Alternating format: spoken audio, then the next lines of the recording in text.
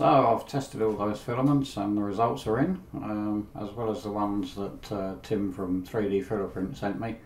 I found some other samples that I had laying around that I'd picked up from various shows and things over the years, so I tested those as well. Before we get into the results, I'll just do a quick recap on what it is I'm trying to do here. With a mixing hot end, or a hot end that has multiple inputs and a single output, all the filaments have to be loaded all the time, but they're not always moving forward, or the ones that you're actually using move forward. The rest of them remain static, and they're generally held at whatever temperature the nozzle is. That's the way it is. So multi-input, single output hot ends have a unique problem in that respect. And what will happen over time, an extended time, I'm talking, 8, 10, 12 hours it could be, if the filaments that don't move forward, regardless of how good the heat break is at preventing heat from travelling through the metal parts, those static filaments, after multiple hours, heat will creep up through the filament itself. And you then end up with the filament that's inside the heat break at the top is actually above its glass transition temperature, which means it starts to soften. So when you then come to use that filament and you start to try and extrude it, because it's soft inside the heat break, when the extruder puts pressure on the filament, instead of it pushing through, it can expand out sideways because it's above its glass transition temperature, and then it will block the heat break. And there isn't much you can do about it. As I say, the temperature will, the heat will creep up through the filament itself. It doesn't matter how good the heat break is. So to mitigate that, it's kind of necessary to use PTFE lined heat breaks. So when the filament is soft and then it's pushed by the extruder, it won't stick inside the heat break and block, because the PTFE gives it a low friction surface and you can push it through. So we've got two things going on. We've got to use PTFE lined heat breaks, especially if we want to print PLA. And then we've got this issue that filaments will be held at print temperature for extended periods of time and could degrade. And then kind of related to that is, if you want to print multiple materials, they're all going to be heated to whatever temperature is required for the one that's being pushed forward. So if you wanted to print something at, say, 290 degrees C, then every filament that's loaded in it will be subjected to that 290 degrees C temperature, which for a lot of filaments isn't going to do them any good. So that's basically what I'm trying to do. I need to protect these PTFE liners and prevent any static filaments, those that are loaded but aren't currently being used, from getting too hot. So basically I have 6 heat breaks at the top, 6 filaments coming in at the top, and then they go into what I call a combining block. I'm not going to use the term mixing block, because mixing hot ends don't actually mix, so I use the term combine. So you can combine filaments together, but you can't actually mix them passively. So the filaments come in through those heat breaks, which are liquid cooled, and they're very efficient, but we still have this problem with heat creep through the filament itself when they're static. So it goes in through the lined heat breaks into what I call a combining block,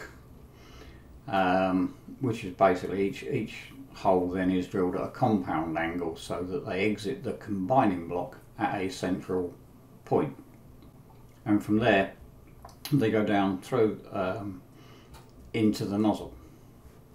So what I have done is I've basically put another heat break in between the nozzle block and the combining block, so I can heat the nozzle to a high temperature let's say 290 degrees C. But because of the heat break in between there and the combining block, all the other filaments that are loaded but static will be kept at a lower temperature, as will the PTFE liners in the heat breaks right at the very top. So what I needed to determine was what is the lowest temperature that I can run that combining block at, but still extrude the filament reliably. So the test method I used was basically to load each filament, set the combining block and the nozzle block both to run at the manufacturer's recommended print temperature, and that would ensure that the combining block and the nozzle were full of molten filament, and then let the hot end cool down. Then after it had cooled, heat the nozzle again, but this time heat the combining block to a low temperature to start with, and then maintain the temperature in the nozzle and gradually increase the temperature of the combining block until I found the minimum temperature that I could reliably extrude at. So now obviously what I'm effectively doing is blocking the hot end and then increasing the temperature until it becomes unblocked, which in the normal scheme of things is going to mean that the extruder is going to just chew the filament up. But I run I run fairly small pancake motors on the extruders. Off the top of my head, I think they're rated at 1 amp and I run them at 850 milliamps. So what actually happens is when there is significant resistance to flow, then the motor itself will stall, it will skip steps. It tries to push and then it reaches its limit on torque and it springs backwards again. And so effectively it protects the filament from being chewed up by the extruder. These Bondtech BMGs that I use grip the filament really well. But if you have a blocked hot end, they will also chew the filament up very quickly.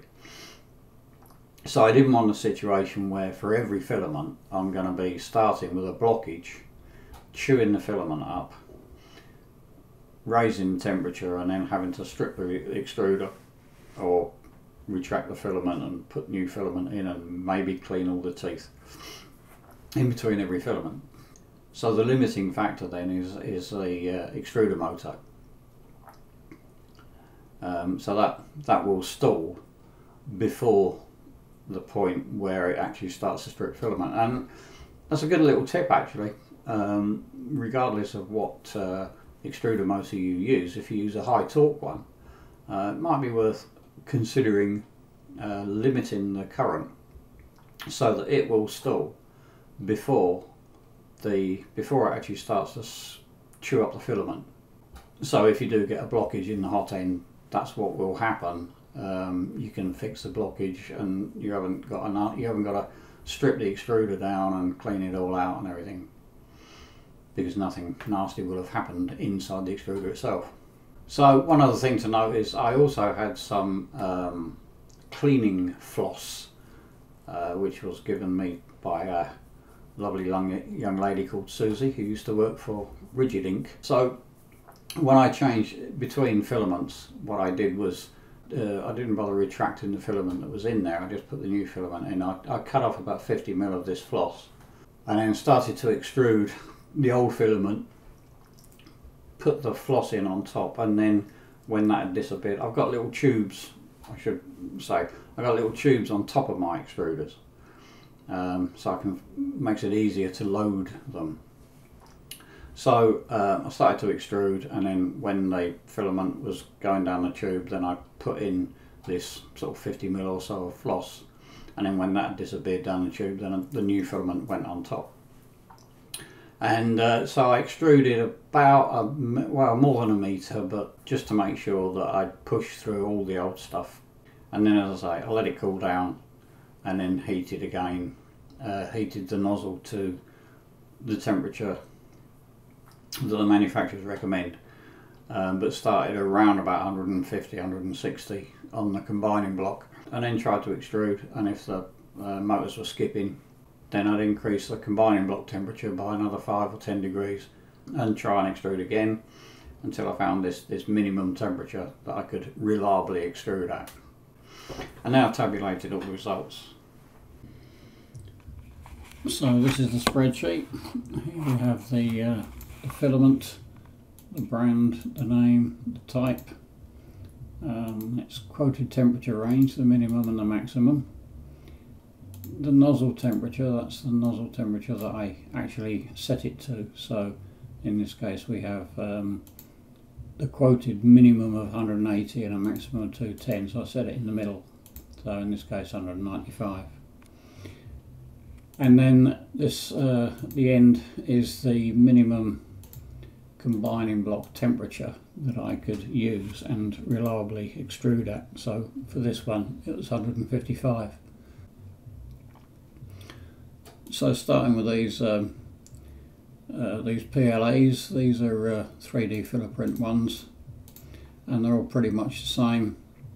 The nozzle temperature was set to 195 for each one, and pretty much 155 to 160 is the minimum that I can run the combining block at and still reliably extrude for those ones. Similarly, Filamentum PLA extra fill and fibrology mineral fill, also 160. This one was a little different. This is a protoplaster conductive PLA, and that needed quite a bit higher temperature. It needed 190 with a nozzle block of 205. Similarly, the Haydale graphene also needed 180 with a nozzle temperature of 205. I don't know what this one is. It's satin yellow, but I don't know who the maker of that one was.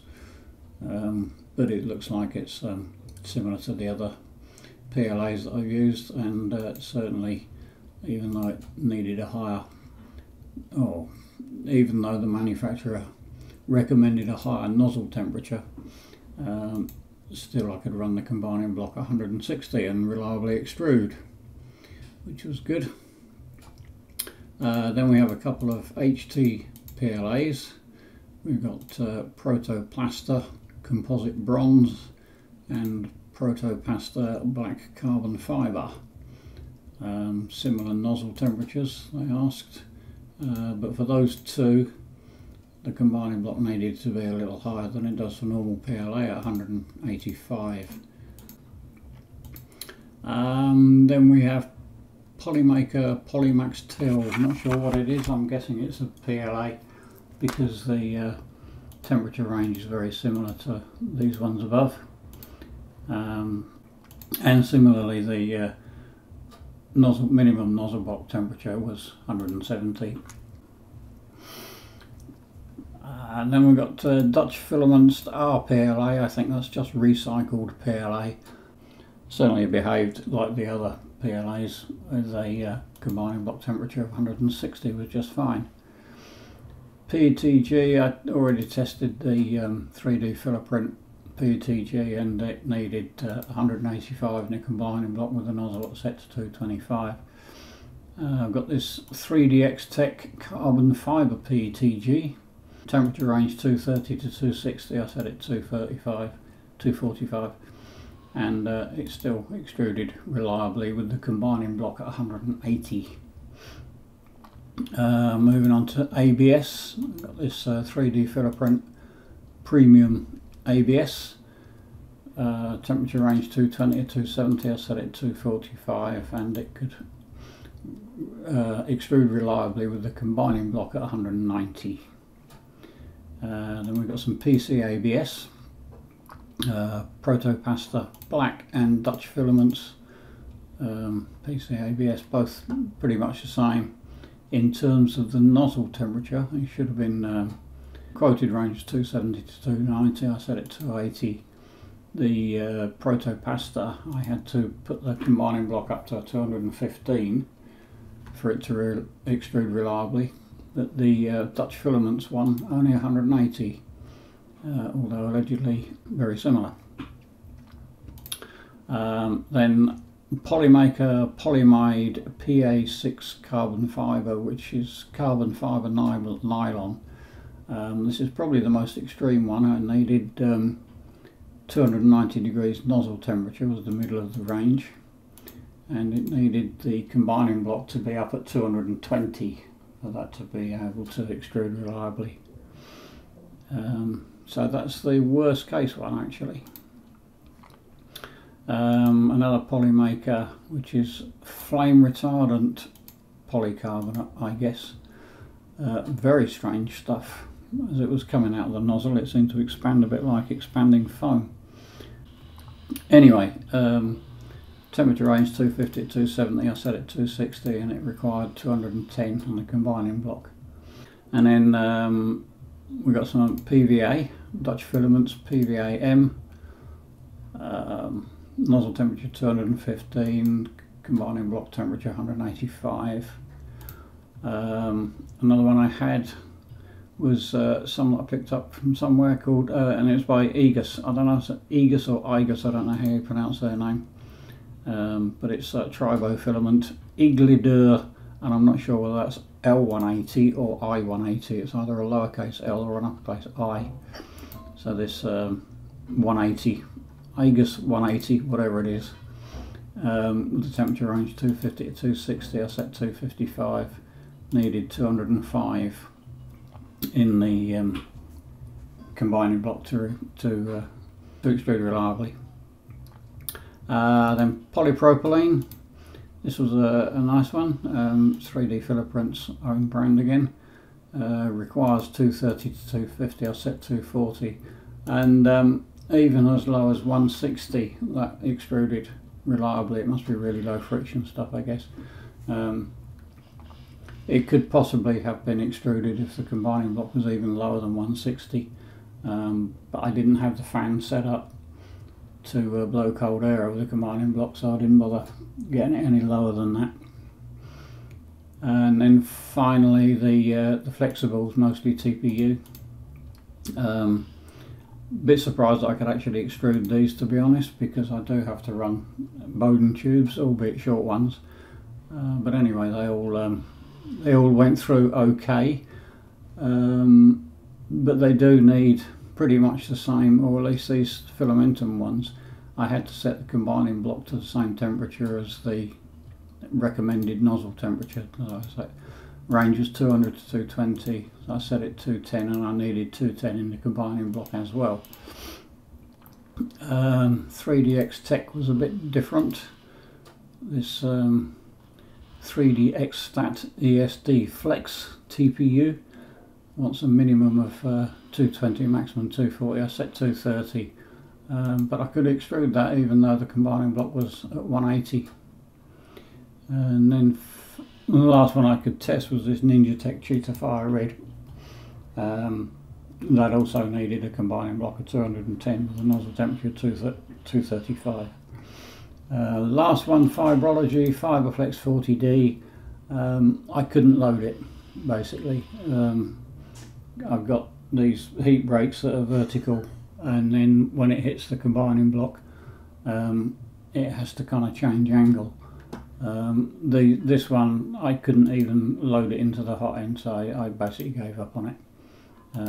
It's very flexible, something or other. I'm not exactly sure what it is, but it's flexible.